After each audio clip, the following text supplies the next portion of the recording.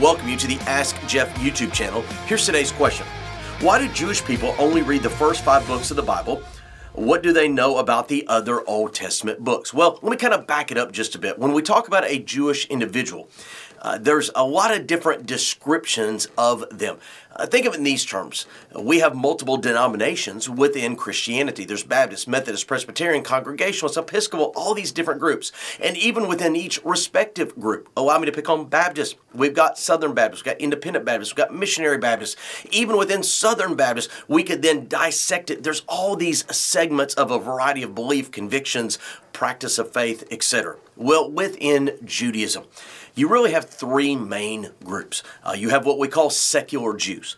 Those are Jewish individuals who have no affiliation to the faith origin of being Jewish or even the land that we know as Israel. You have what we call a Zionist. Those are Jewish people who are not religious by nature or faith connection, but are very interested in the land grant covenant of the nation of Israel. And then we have what we call religious Jews. Now, when we speak about a religious Jew, that's somebody who goes to the synagogue in some form or fashion and typically on a very regular basis.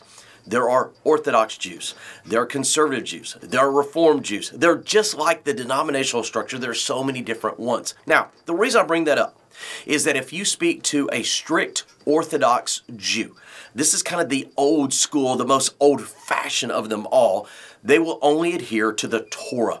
The Pentateuch, the first 5 books of Moses. When you begin to stretch out into the Reformed Jews or the conservative Jews, then they will begin to incorporate other parts of what you and I know as the Old Testament. So, the best way I can describe it is the more traditional and the more, shall we say, ritualistic that a Jewish person is, the less books of the Old Testament they typically subscribe to, the more open-minded and the more, shall we say, loose, usually more of the Old Testament. So again, at the end of the day, the Jewish people, all of them that have a faith base subscribe to the first 5. There are others who will open up to the entirety of the Old Testament. Great question.